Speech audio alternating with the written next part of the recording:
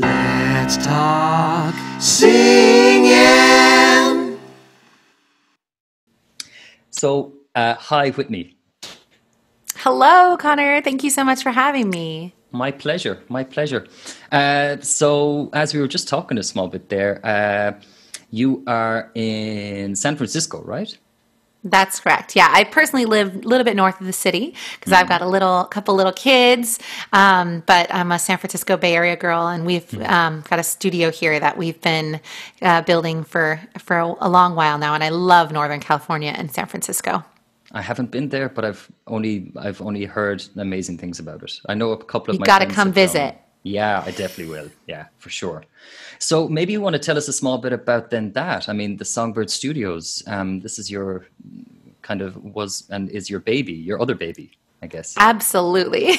Yeah, Songbird is 100% my first baby. Songbird Studios was born out of, I was teaching voice myself. I was also a singer-songwriter, kind of doing my thing. And I started getting into the world of teaching and realized very quickly how much I enjoyed connecting with people and seeing them grow as singers. You know, personally, I actually didn't have wonderful experiences growing up with voice teachers, and no bad words about anybody, specifically just more that I felt like it was sort of trying to fit like a round peg in a square hole or vice versa, right? I just didn't get a lot of, I was sort of like getting a lot of instruction in maybe one genre that I wasn't interested in, and I couldn't find teachers that really knew what they were talking about with the songs I wanted to sing. And so it's kind of funny that I'm a voice teacher at all now, because if you had told my 13-year-old self, I would never have believed you. Even my 18-year-old self, I would have never believed you. But when I started veering into that world, I fell in love with it very quickly. It's one of those moments where you just think, oh my gosh, I'm meant to do this. Like, you don't even realize it, and you think your whole life, I thought I'm going to be a performer, and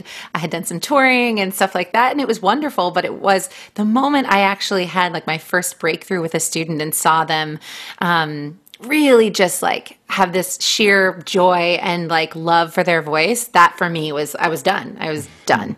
This is what I'm meant to do. And so I started teaching, kids, and then I started expanding to adults and beginners. And I remember back, gosh, it's been a while now, but I decided to organize a little concert for my handful of students that I was working with. And I was working primarily with contemporary singers, and I brought in like a live band. I brought in some guys I play with all the time that I love. So we had a drummer, a bass player, a guitar, a piano, and we, set this up for them to have the experience of a real band backing them up, which was just so amazing. And in the warm-up process, like we were in the green room warming up, and then each singer would hear each other perform, and I saw them start interacting and saying, "You did so great. Oh, I love the way you sang that, and we should totally," and then singing harmonies with each other. And I thought, this community thing is where it's at, and I want to do more of this. I want to bring people together more. I want to see more singers support one another. And then some of them started going off on their own and writing songs together. I was like, this is amazing. And I realized too that I could only teach so many people myself, right? So I started building my schedule, but I could, had, 25, 30 students on my own. And I realized, well, there's a ceiling there. I can't, there's only this small group of people I can work with. And so I decided to sort of expand and bring on other teachers, and that sort of felt the same way. I wanted to make sure that any teacher I brought on, A, knew what they were doing, and also B, had the same philosophy I did around supporting singers and how to, sort of help people develop their voice. And so that was in, I think, 2013. And very quickly after starting to bring on my first teacher, I realized I can't call this Whitney Nichole vocal coaching anymore. It's not about me at all. It's about the community. It's about what we're doing. And so, my husband got involved, now husband, then boyfriend, got involved, and he sort of helped me to make sort of a business plan and decide how we'd bring people on. And Yeah, and the rest is history. We stumbled into our first studio, and it's just been it's one of the most formative and amazing experiences of my life. I'm so proud to be a part of my studio, and I love them so much. And it's like my team is my family. It's so nice when you talk about that experience of in the green room with your students and kind of seeing that moment of when singers interact and support each other, and you thinking, okay, working with those kind of people and helping them to grow and being a catalyst or being someone that can allow that for them. I think that's really beautiful. I think that's a lovely story, actually. Oh, thank you. It's really the magic, it's not about, singing isn't about any one person, and it's about the connection that we have and the bonds that we form and the way that we communicate as humans. And and so I feel very, very grateful every day that I get to be surrounded by people who feel the same way, and also just to be energized in that way and sort of, inspired. It's really special. And so 2 questions. One question is, how did you land on the name Songbird Studios or Songbird? Gosh, I mean, so it's kind of funny because my husband and I, we kind of have this love for birds. I mean, we love all animals and all things, but we sort of, since we even met, our nickname, I remember very, very early in our relationship, he sent me this picture of like 2 loons and how they mate for life. And I just thought it was so romantic. This is so cheesy and stupid, but and so we always had this bird thing. And so we would chirp, we still do to this day, chirp at each other, our nicknames for each other are chirp, it's totally ridiculous. And so, we had a bird in my Whitney Nichole vocal coaching, or there was sort of like some, musical bird elements in my first, iteration of when it was just me. And, I have to credit my husband. It was he was the one who said, what about Songbird? And I was like, oh my gosh, I love that. That's perfect for what we're trying to do. And so, it was, I got to give credit to my husband, but to this day, we're total nerds. We even call our kids baby birds. It's just ridiculous. Oh, that's so sweet. It's like a whole story in itself. That's gorgeous. That's beautiful. Also, is your husband a fan of Fleetwood Mac? Yes. I mean, who isn't? Yeah, well, that's true. Exactly. Yeah. Yeah. And my husband's also he's like a lover of music. Well, he would never get on here and sing, but he sings to our kids and he sings all the time. But he really is more of a guitar player and lover of music. But it's funny because people always ask, does he give lessons too? And I'm like, no, he's an artist in many other ways. Oh, that's nice. Oh, okay. So that was the bird question. Now I've forgotten my second. No, have I? Wait a second.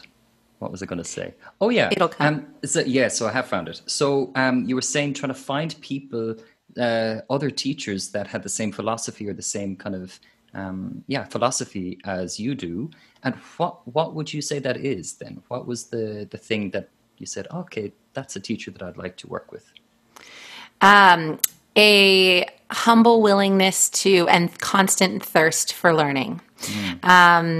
That would be one very, very important component. Another very, very important component is just truly understanding the same reason that I teach, which is to help people love their voice. Like that is the most important thing. It's not a competition. It's not about, finding the next American Idol. It's not about, I can sing better than you or I can sing higher than you.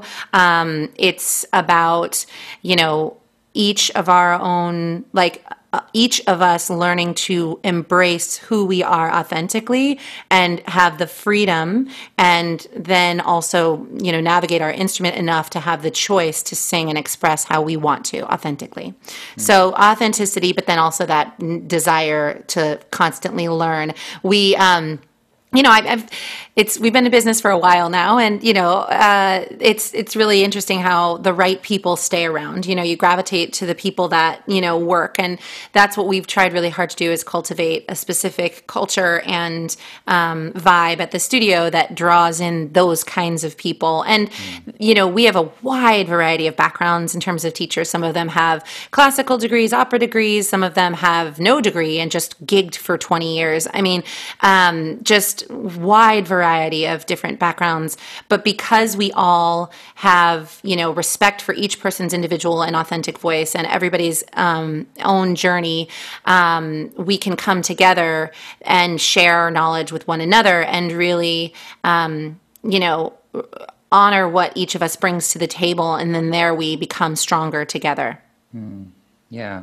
And I think it's interesting because you talked about this thing of, you've mentioned a couple of times this community aspect of it, and how singing is not just a one person thing, it's a community. And I think, interesting enough, in this time of COVID, I kind of feel that there's kind of been a surge in singers working with other singers, or having the chance to do a collaborative project that they might never have had the chance to do.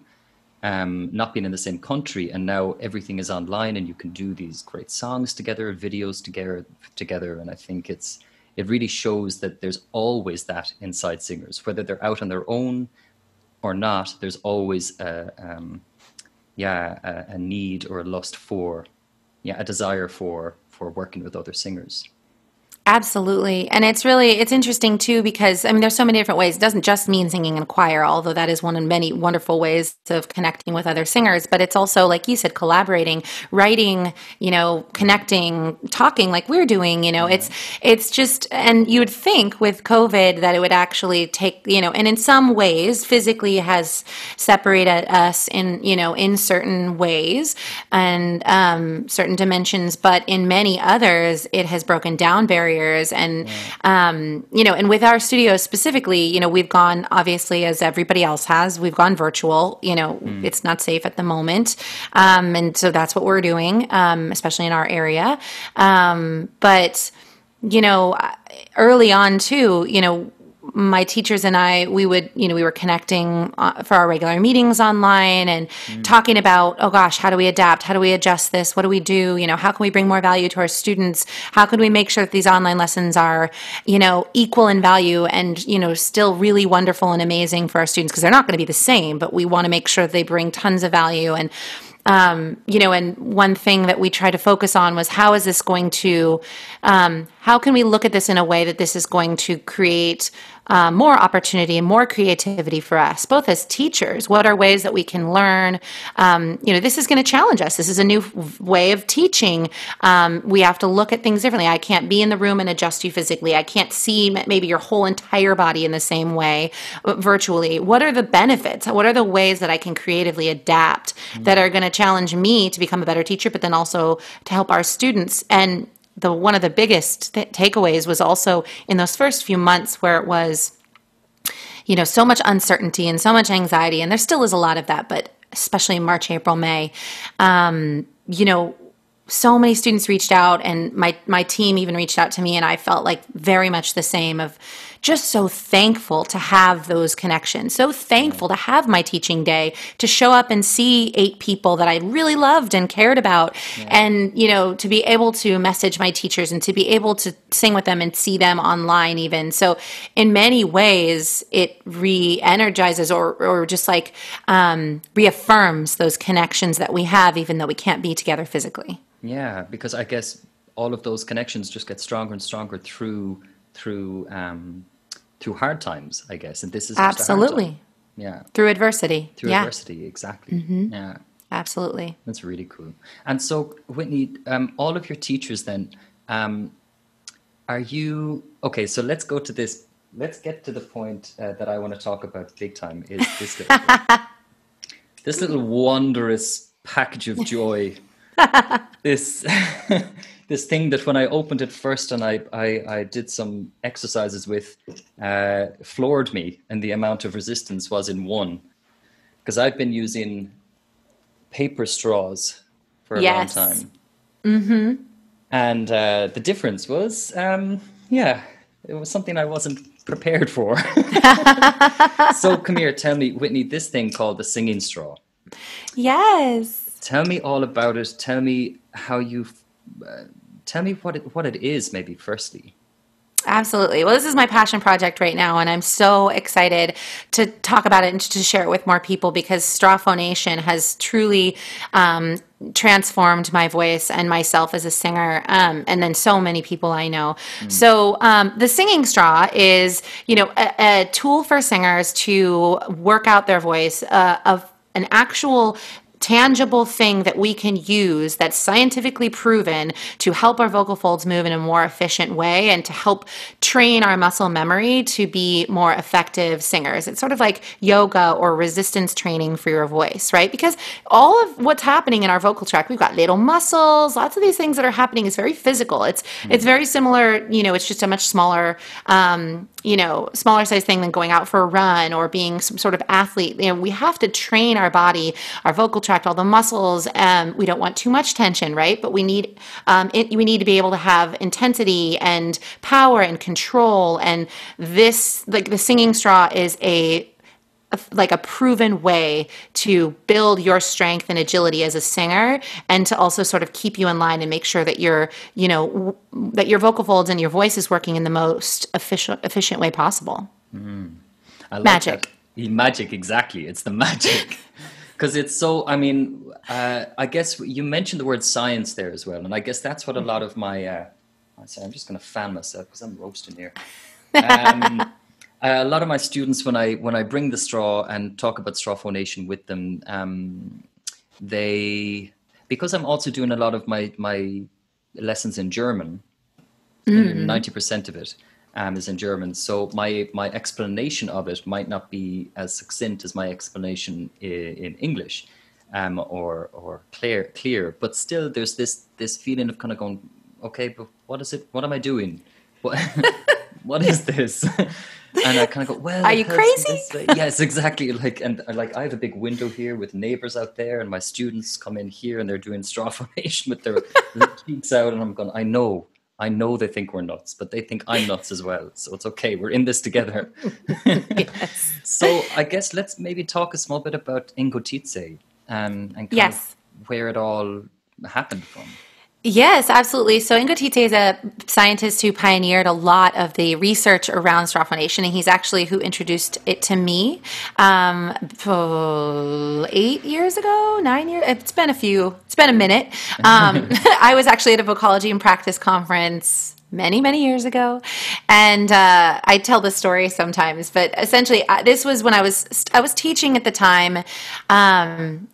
I should actually track back in my calendar and figure out exactly the date, but I hadn't started Songbird yet. Or maybe it was right around the time that Songbird was starting. Either way, I was performing a lot more. So these days I don't perform nearly as much. Well, partially because of COVID, but also because I have a 2 and a 4-year-old, and not a ton of time to perform. But back then, I had released my first album, and I was touring for it, and I was really excited, and went up the West Coast here in the States, and did like a 3-week tour, and I got super tired and fatigued night after night of performing. And I thought, what is going on with me? Like, I warm up every day. I know healthy technique. I know what I'm doing. Why am I tired? I drink lots of water. But of course I was getting the best sleep I could, but on the road, it's like you're sleeping on someone's couch, and, you're lugging your keyboard, and, and then afterwards, after each show of maybe, an hour and a half, I'd be talking to people and getting them to sign up for my mailing list and trying to sell them a CD. And, so I was finding every night I would be more fatigued. Every night, the note, like my big money notes, were harder to get. I wasn't getting as much, vibrancy on them, and I had to work harder, and my warm-ups were getting longer each day to get to my same range. And I was like, something is not working. And so a few months later, I was at this conference, this VIP conference that Dr. Tietze and his daughter Karen spoke at, and they're standing up there and talking about straw phonation. I'm just like, what? This looks ridiculous, but these people seem to know what they're talking about. I mean, how could I not? Like, I have to trust these people, but this is very ridiculous. And, but I was like, all right, I'll give it a try. And it was a lot to get used to in the beginning. We were using very thin stirring, coffee, like plastic stirring straws. And, it took me a while to get used to the resistance, to figure out how to use it, to figure out like what exactly to do with it to sort of help my voice. And the first thing I did was incorporate it in my warm-up routine. And the very interesting thing is that I had another tour booked a few months later, same exact gig dates, I was sort of going back to the same cities, back to the same venues. I wanted to, I was trying to build a fan base. And so it was really, I had this exact replica chance to test it out. So I took it the second time with me, and I had my straw this time. And sure enough, it was like night and day difference. It was unbelievable. Like I would use it as my warm up, and then I would also use it to cool down after every show. And my voice was like shining the whole time. I had no problems. And so for me, from there on out, I was like sold. I was like, oh my gosh, this is the most, that had been the most impactful thing that I had done for my voice in my entire life. And I was like, what? How did this change so much? And so I wanted to get to understand more about it and why, and I wanted to learn more about it. And then I started experimenting with application and using it with my own students, and then saw so much transformation. So to get to the science for just a minute is just first to understand, you want to know that this is an SOVT tool. So an SOVT is an abbreviation for semi-occluded vocal tract exercise. And that's a category of exercises that partially blocks the airflow while we're singing. So occluded is just a fancy way of saying partially obstructed or like kind of blocked off, right? So as we sing, air is coming through our vocal folds, and we're, creating vowels and shapes in our mouth and our throat. And if you do any type of SOVT, what you're doing is partially stopping the airflow. So you're minimizing how much air is actually coming out. And what ends up happening is you send back pressure back to the vocal folds, which helps to sort of align the vocal tract in a way that gives you more energy. And so categories, this category would include lip trill. So many people are familiar, and I've done this for years, still do it, right?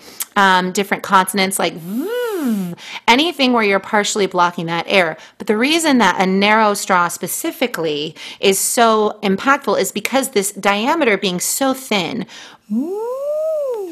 you get such an intense amount of back pressure that it has such a strong effect at the vocal folds and at the vocal fold level, but it also is helping to lower the larynx and open up the pharynx and, sort of relax a lot of the extrinsic muscles. So it's really incredible what it does. And a lot of times people just need to feel it once, and then they're like, oh, I get it. I feel a lightening like immediately. Other times it takes some time to get used to. Like I was actually somebody who sort of was resistant to the resistance at first. And so it took me a little while, a month or so to really get it. But I still to this day haven't found someone that it doesn't truly impact and change their voice. It's incredible. Is there a way to do it that is wrong? Good question. People always ask that. I think it's so funny.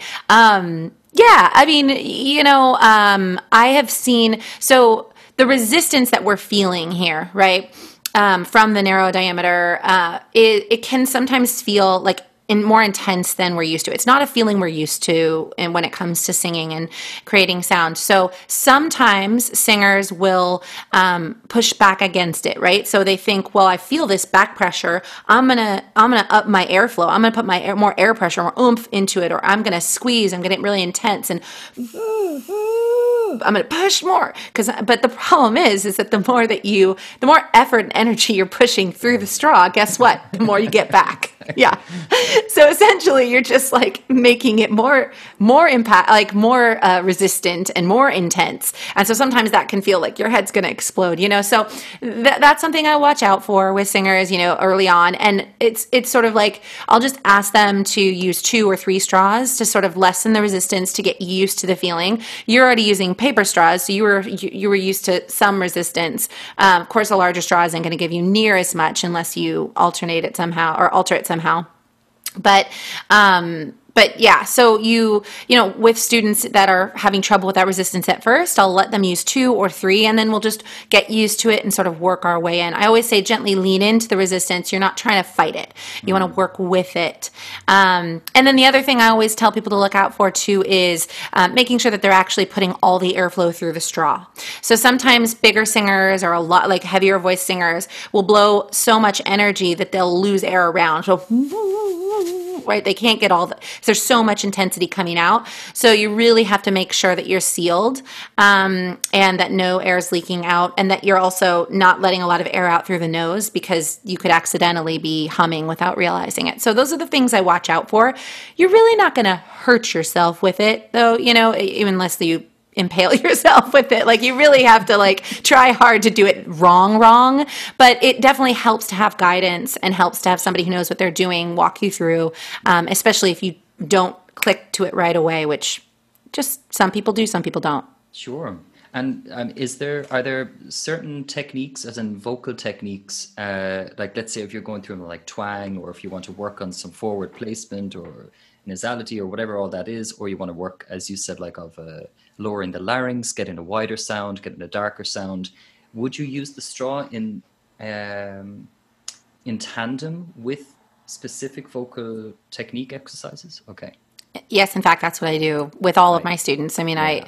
I use a straw with everybody. It's just, and the more that you understand about it, and the more that you use it as a teacher, the more you realize the possibilities in the ways that it can reinforce different elements of your voice and different energies and different shapings. Because with the straw, we're keeping our lips still, but you can still do a fair bit with the tongue and the larynx, and but overall remembering what it does, right? So it's going to put you in the most efficient and easy coordination for whatever range you're singing in, whatever note you're singing in.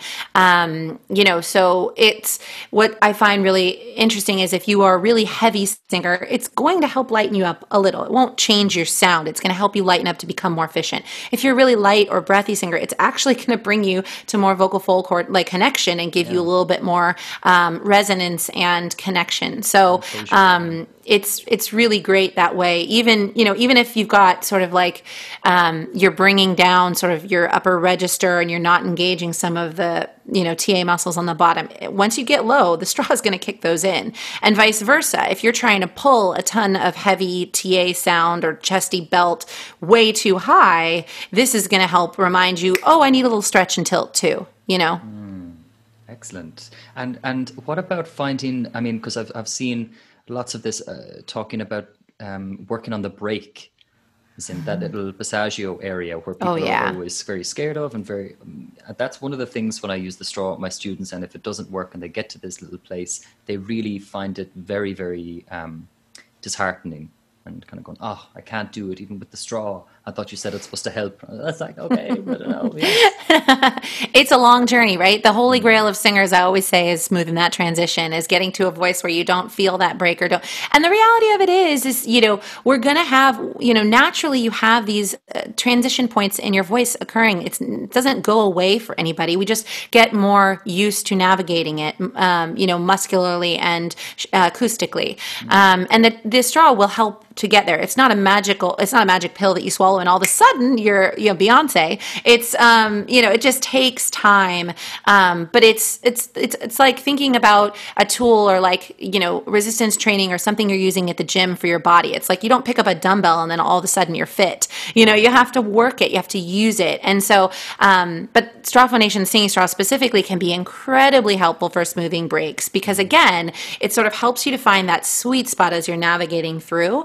Although a lot of times people are really in their head about where they transition. They're real, especially if you have a really dramatic break, it's like you're constantly thinking about it and you're worried, and when's it going to happen? Oh, and it's happening here. And what a lot of singers don't understand is that break, it's not just one place. Like even your muscular transition, like where you're handing off muscularly and that primary passaggio, depending on the vowel you're singing, it can be a half step higher, half step lower. Depending on what kind of vocal effects you're using, it can adjust where you are. What your larynx is doing can adjust. So so focusing so much on that, I always try to break that. I say, okay, let's not think about it. Let's just siren through the straw. Let's play around, get back and forth, and different exercises on the straw specifically that are going to take you back and forth and back and forth, and then in time that will start to smooth out and pass off to your lyric singing. Absolutely. And as you said, it's a process. It's not something, as you said, taking the pill and although if there were a pill that would make you into Beyonce, Let's try and get that happening. Let's try and make that. That would be amazing. I'll work on it. Yeah, okay. That's the next thing. Singing straw and then Beyonce. Yeah, no, I think that's very important. I think that the process, just like if you were doing resistance training in a gym or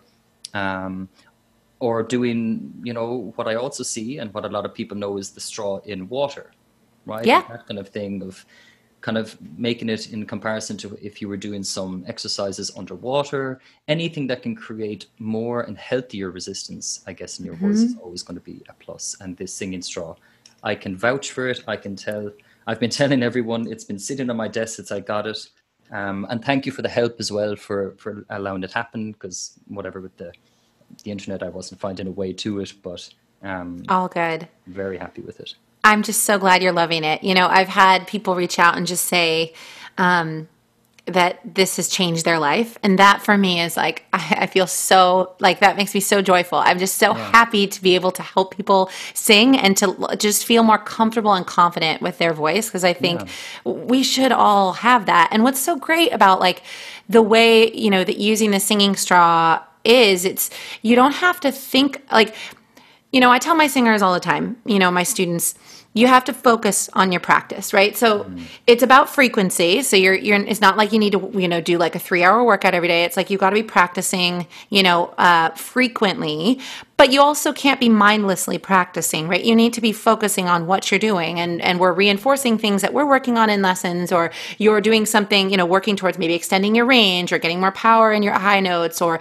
getting more resonance in your low notes, whatever those things are. Your practice has to be focused and moving in that direction, right? You can't just sit there and tool around on a song and call it a practice. It's not. It's playing, and that's fine. You should play too. But if you're wanting to see change, you need to have focused practice. What's so crazy awesome about the singing straw is that this sometimes will it helps you with that focus, right? Because by singing with the singing straw, your vocal tract and what's happening inside all of a sudden adjusts, right? So you may not even have to be thinking as much, and you're able to get that focused practice, physically speaking. And then ultimately you're trying to create muscle memory patterns and habits so that then you can keep that same healthy coordination and connection once you come off the straw. So it's a way of sort of like getting extra strength and building towards that, sweet spot of your voice without having to do as much work. It makes things easier. It's really great.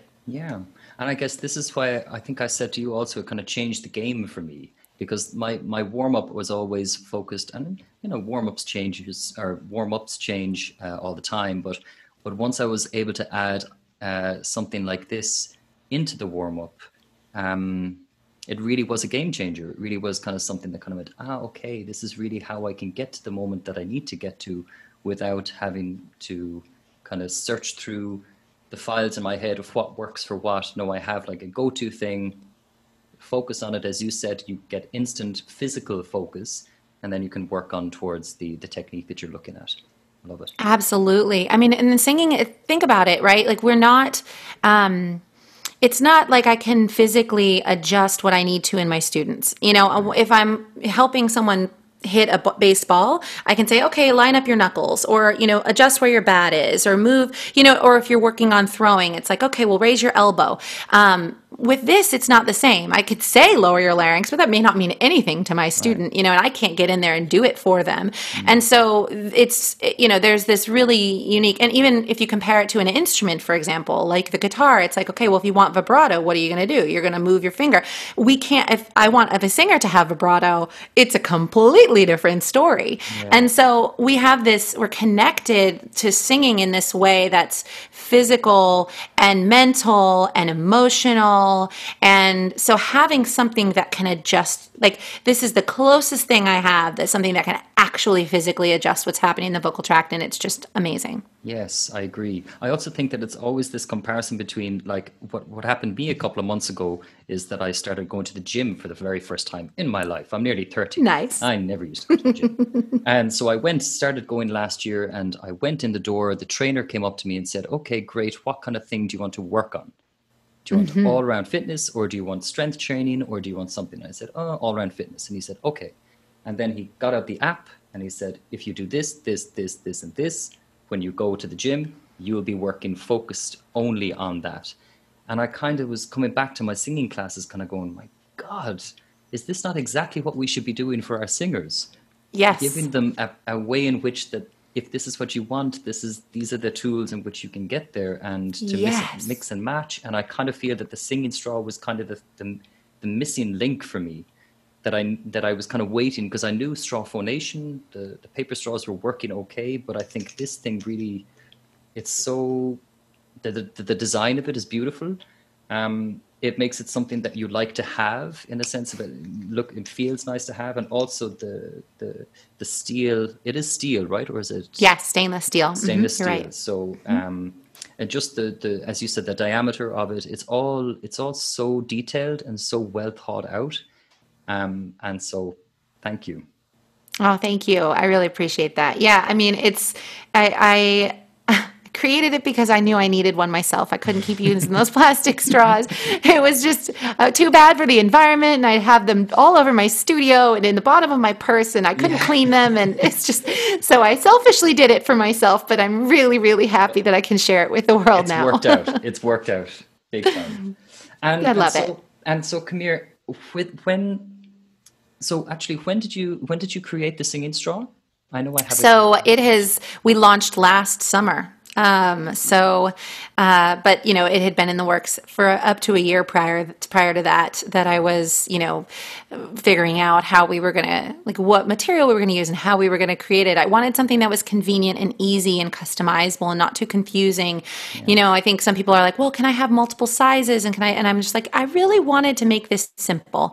Yeah. And what's really great about our set is that we've got 3 straws. They're the same size. So they're convenient. If you lose one, you still have, you can have one set for the rest of your life. But if you're getting into it, or if you have a bigger voice, or if you're sick and you need less resistance, you can use 2, or you can use 3. And so I wanted to do something that was convenient, easy, and then also somewhat customizable. So we've got some exciting things in the works too. So I'm excited I'm really passionate about sharing this with more singers. And I've seen firsthand and know firsthand the impact it can have on our voices. And I'm thrilled. And so did you start the YouTube series and YouTube account for the Singing Straw? I did. Yes, definitely. So I'm in the YouTube world. Yeah.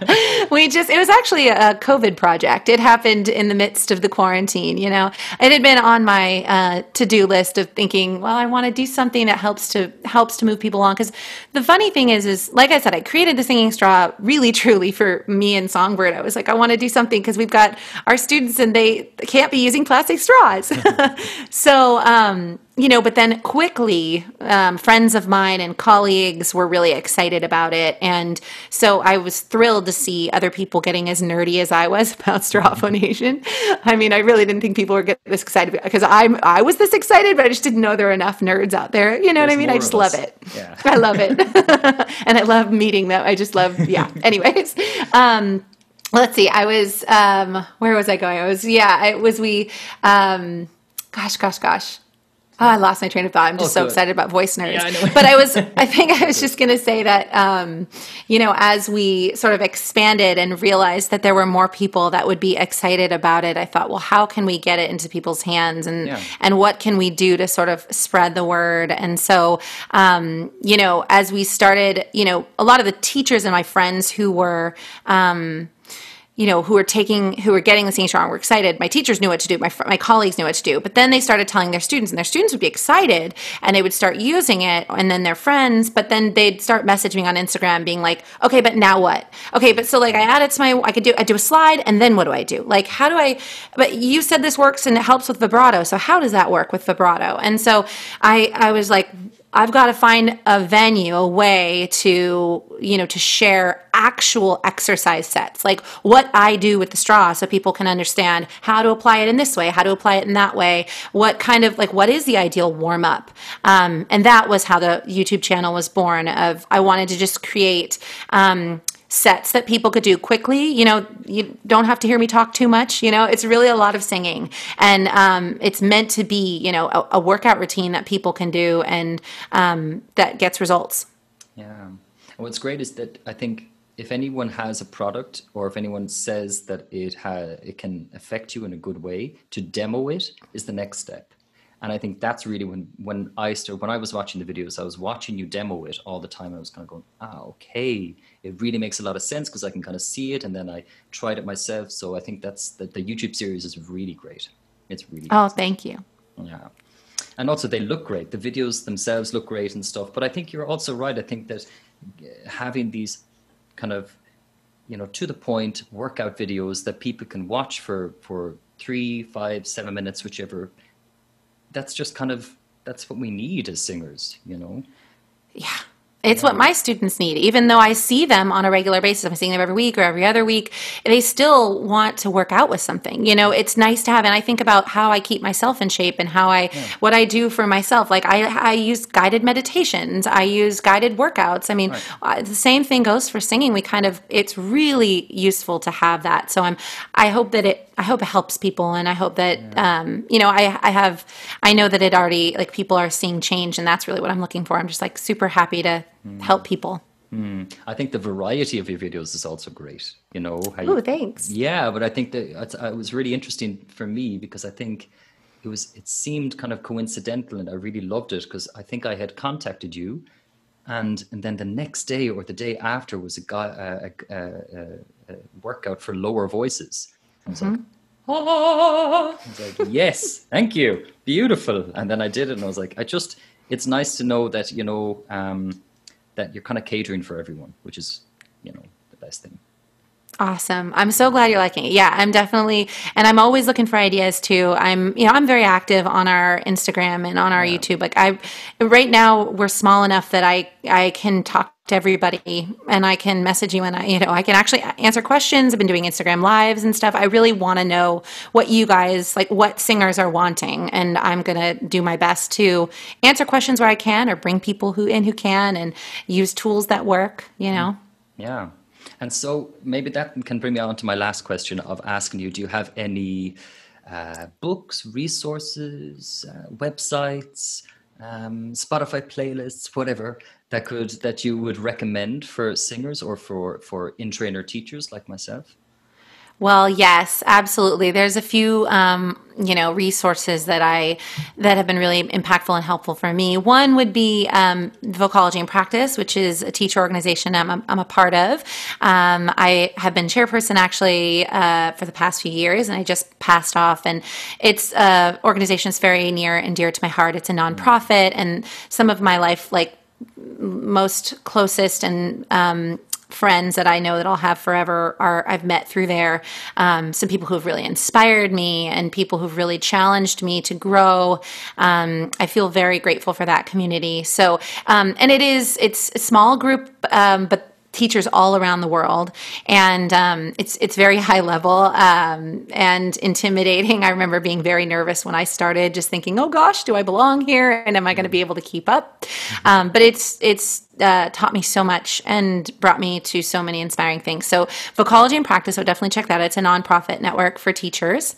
And then, oh gosh, I really like the website voicescienceworks.org. They actually have tons of stuff on Phonation. Dave and Laurel are really wonderful, and they do a lot of choral singing, and they also just distill science in a way that's digestible and understandable, and I really like that. Also a huge fan of the Naked Vocalist podcast. Steve and Chris are part of VIP, and they've got some great podcasts there. Yeah, I mean, there's a ton of stuff out there, but those would be maybe my favorites getting off. Yeah, and all of those, what's great about all of those, that they're reachable. I mean, they're all over the place. They're Spotify, they're on Instagram. There's the Voice Science Works website is so beautifully laid out, and with images and pictures. I think anyone that goes on that might be intimidated, even though there's a lot of words there that you might not know, they, as you said, they distill it in a way that can be understood. Yes. Which is they've got some great diagrams. I love it. Yeah, big time. Yeah. And as you said, VIP, I mean, I have to mention, I was a part of the VIP conference this year, the virtual voice conference. Yes. Wasn't that fabulous? Oh, it was so much fun. That was wow. that was like that was a trip, you know. It was like I don't know how else to say it. I mean, that was some of the most interesting information I've listened to in, I don't know, a long time. I think, I'm not sure if maybe ever. It's that kind of information that a lot of, you could see there was 118, 19 of us, maybe at most, or maybe 120 or so. I'm not sure of the numbers, but you could see all of us were there hungry for this information. Yeah. And the way it was done, the people you had on, you know, all of the incredible Justin Stoney, I mean, Songbird, all of those guys. I mean, it was fantastic. I would also recommend it to anyone. Yeah. That's another great resource, Justin's YouTube channel, the New York Vocal Coaching YouTube channel. And they have a podcast as well that's super resourceful. They are fantastic. Yeah. And I can't take any credit for that amazing event. Gemma and Kaya put that on for VIP. It was unbelievable. And I was just thrilled because, you know, we had all these high hopes of doing these in-person events, you know, like we'd done in the past. And so we had one planned for Norway and one planned for Georgia, and COVID changed all those plans, but there was, you know, thank goodness that Gemma and Kai were able to come in and sort of really recreate that magic in a virtual way that I felt after that weekend, like I had been in the room with you guys. You know, I felt so energized and connected. I was thrilled. Like it was pretty awesome. Yeah, because it's a strange kind of feat to still get that community feel just on an online platform, because I'm sure the in-person stuff that you've had in the past has been full of networking and full of chatting, you know, in groups, in one-to-one, in big lecture halls or whatever. So and lunches and dinners after, you know what I mean? And the coffee on the way to the conference hall. Exactly. Right. And I was worried about that. I thought, well, how are they going to, but there was a really energetic chat going the whole time, you know, and we had a bunch of breakouts and socials. And so a lot of chat in between sessions while people were jamming to some music. Yeah, it was really, really, really nice. I had an interview recently with a woman called Kathleen Turner, who's the coordinator of the community music in the Irish World Academy of Music and Dance. And she talked about this idea of, she has had students that are now online that are more vocal than they would have been in class or in choirs, because they might not be the type of person that was such an extrovert, but because there was an online forum, they were able to type, they didn't have 50 heads to look at them. And so then people are more vocal. And I kind of felt that maybe was the fact in VIP, is that a lot of people were just boom, boom, boom, boom, boom, typing that might not have had the chance to in a lecture. That is so interesting. Yeah, it's absolutely, it goes back to sort of like finding the, you know, creative opportunities in these in adversity. It's like, it's going to bring different pros and cons and other opportunities for people to shine or to, you know, maybe come out of their shell in a way that they wouldn't be able to in another forum. So that's awesome. Yeah. I completely agree. Yeah. Well, Whitney, that's all of my questions. All right. Well, this was so much fun, Conor. I love what you're doing. I love just having conversations about voice and singing. And I just think it's so, I just think what you're doing is so awesome. So congrats and kudos, and keep doing it. Thank you. Thank you very much. I will. I'm going to keep going. There's no stopping me now. I'm moving to Vienna next month, but it doesn't matter. I'm going to be still doing it. Thanks awesome. So much, well, thanks, Conor, and good luck on your move. Thank you very much. Yeah. We'll talk soon. Awesome. Anyway. Yeah? Yeah, absolutely. Stay in touch. I'll talk to you soon. Okay. Okay. Bye-bye now. See ya.